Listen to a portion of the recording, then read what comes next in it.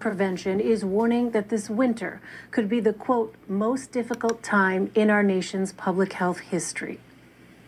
The time for debating whether or not masks work or not is over. We clearly have scientific evidence.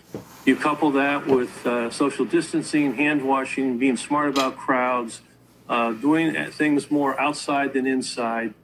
These are critical mitigation steps which to many people seem simple and they don't really think it could have, much of an impact. But the reality is they're very, very powerful tools. They have an enormous impact. And right now it is so important that we recommit ourselves to this mitigation as we now begin to turn the corner with the vaccine. But the reality is December and January and February are going to be rough times. I actually believe they're going to be the most difficult time in the public health history of this nation, largely because of the stress that's going to put on our healthcare system. The U.S. has now confirmed more than 13.8 million cases since the pandemic began. New daily cases have skyrocketed to more than 180,000. And on Tuesday alone, more than 2,500 Americans died from the virus. That is the second highest daily death toll the country has seen. Hospitals nationwide are being pushed to the limit as they run out of space and sufficient staff. Meanwhile, the CDC has reduced its recommended quarantine window from 14 to a maximum of 10 days. The agency is also stressing the importance of not traveling this holiday season. All of this comes as the UK becomes the first country to approve Pfizer's coronavirus vaccine, and the U.S. is not far behind. Adriana Diaz kicks off our coverage in Chicago. Hospitals are being hit by a tidal wave of new coronavirus cases, with predictions of it getting worse. December and January and February are going to be rough times. Daily coronavirus cases have continued to spike, with more than 180,000 a day. That's nearly doubled in the last month, and the numbers are expected to rise now that it's been a week since Thanksgiving. And I think everyone's overwhelmed at this point. So this sudden rise that you're seeing is very concerning. No, we're not flattening the curve at this point. In hard-hit Tennessee, Notary Public Adrian Bowling has seen a surge in people desperate to get their affairs in order, people in ICUs. What is it like in the room when you're asking people in their hospital beds what their wishes are, what they want for their will? It is a very sobering time.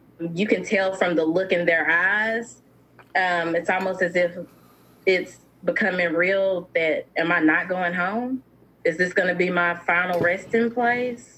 In California, average new cases and deaths have jumped more than 50% in just 2 weeks. In North Dakota and Rhode Island, 90% of ICUs are filled. Tonight, Stephen Hahn, the head of the FDA, is responding to whether the agency is under pressure to approve a vaccine after being summoned to the White House this week. This is what he told CBS News chief medical correspondent Dr. John LaPook. Was there a pressure being applied? This meeting was about understanding the process. What can you do to expedite the process? And we're always looking for ways to do that. We're also learning how many vaccines states could receive as early as December 15th. California is expected to get more than 300,000 doses. New York, 170,000, and Montana, 10,000. Allocations are based on population. But it's too late for so many. Like Guadalupe Lopez, a Chicago police dispatcher who received this tribute. The crying you hear are his children. My dad devoted 33 years of helping officers go home to their families. Their mother, Maria, has no idea her husband was given full honors after his death because she's in the ICU battling COVID. Hopefully Mom comes home and we'll be waiting for her with open arms. That's all we want for Christmas is our mom to come home. Their mother is still fighting in the ICU. She's on a ventilator, but stable in the hospital behind me. Meanwhile, the CDC is telling Americans yet again not to travel for the holidays because of potential spread. They're still waiting to see what the impact will be from Thanksgiving gatherings. Elaine?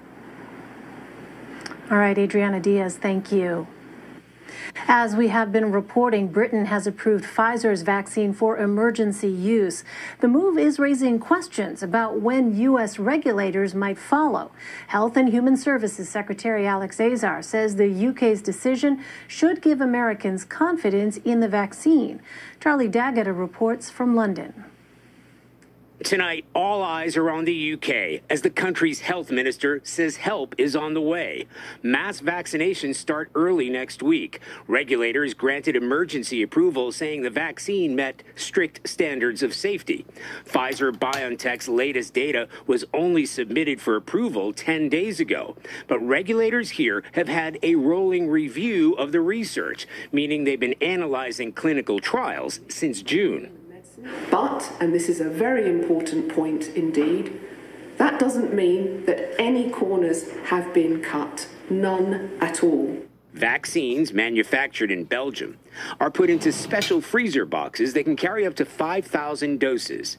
By plane and truck, they're transported to the UK, to so-called NHS hospital hubs across the country, and then onto vaccination centers housed in sports stadiums and even race courses. The ultra-cold temperature requirements are not a problem, according to Pfizer's UK manager, Ben Osborne. Once it reaches the NHS and is ready for deployment, this vaccine can actually be stored in a normal refrigerator between 2 to 8 degrees for 5 days. Care home residents get it first, followed by people 80 and over and frontline healthcare workers, down to people 50 years of age and older. The rest will have to wait, but not for long. So how did the UK just leapfrog the US? Well, partly it comes down to timing. The FDA is scheduled to review this vaccine on December 10th. We're also told the FDA take a deeper dive into the raw data in these clinical trials. Elaine? Charlie D'Agata, thank you. Dr. Eric Choi Pena joins me now. He is the Director of Global Health at Northwell Health. Dr. Choi Pena, thanks very much for being with us. As we just heard, the UK approved emergency use of Pfizer's vaccine. Does that give you more confidence in the vaccine's chances in the US? Absolutely, and thank you for having me. I do think it does give me hope that the data that they're reviewing is positive data. Obviously, the FDA needs to go through its own process like the UK did, but I think this is a good sign. Well, the first doses will go to healthcare workers and nursing homes, and Dr. Anthony Fauci says it could take months before anyone younger than 18 gets the vaccine. Can you explain that? Why is that? So we're obviously prioritizing those that are at greatest risk of having complications through COVID, and those are people that are medically frail and frontline healthcare workers, and those are rightfully the right choice for the first to be vaccinated. We want to make sure that we're doing this in a smart way, utilizing the doses we have to do the most amount of good and protection. And kids under 18, by definition, are less at risk for this virus than the groups that I mentioned. Well, the CDC shortened its quarantine recommendation from 14 days to 7 to 10 days. Remind us, Doctor, what prompted this change, and could this shorter window potentially risk more infections? So it's absolutely a balance between quarantining to make sure that we're not spreading the infection and also allowing parts of our society to continue functioning. And specifically essential workers, this is valuable. Frontline healthcare workers, this is good guidance. And it's based on the data that most people that are exposed to COVID have a median time of developing symptoms and having a positive test by about 2 to 5 days out. And it's a really tightly conserved median, has been presented by Dr. Fauci and others. And so within the 7 to 10 day window that the CDC is recommending, we're going to catch over 90% of COVID cases using that quarantine. And I think it's a smart balance between returning essential workers to the workforce and providing protection through quarantine. Well, the CDC is again warning people against traveling for the holidays. We saw millions ignore that advice during Thanksgiving. But, Doctor, how big of a risk is traveling? And what can Americans do to lessen the risk of exposure and transmission? Yeah, I mean, this is a huge risk, and we're seeing the beginnings of surges from travel in Thanksgiving, and we're bracing for worse. You know, the act of traveling in and of itself is a risk factor. So it's not just about visiting family. You know, getting on any type of public transport, whether it's a plane or a bus or a train, even in cars, if you're stopping at rest stations, you're interacting across state lines and across multiple groups of people, and that in and of itself is going to fuel transmission. I know it's difficult to do, but we really all need to get serious as we go into this period. Doctors, nurses, and other healthcare workers are literally pleading with the public to heed this warning because the system is full and we can't take much more. Yeah, nearly 100,000 Americans are currently hospitalized with coronavirus. To your point, hospitals are being overwhelmed. And besides space, doctor, what other obstacles do healthcare workers face right now as they try to treat patients? I mean, the biggest obstacle right now is actually the workforce. You know, I'm actually sitting in Staten Island right now in a field hospital that's been set up, and we set it up in a very short amount of time. We have the equipment, we have the beds, we have the oxygen. What we're missing, what is our rate limiting step in setting up this hospital, is the workforce, getting skilled nurses, doctors. This isn't the same as it was in March and April, where just one municipality or area of the country is affected. The entire country is bracing and dealing with this right now. So there are no reinforcements that are running into the New York area because the rest of the country also has their own outbreaks. And so this is a much more complicated problem than I think the public realizes. I think the public thinks that because we made it through March and April and through the summer, you know, we remember the outbreak was coming up in pockets. Right now, we're seeing a nationwide surge, and that's going to put a lot of stress on our workforce. And I think that really is the pinch point in our COVID response.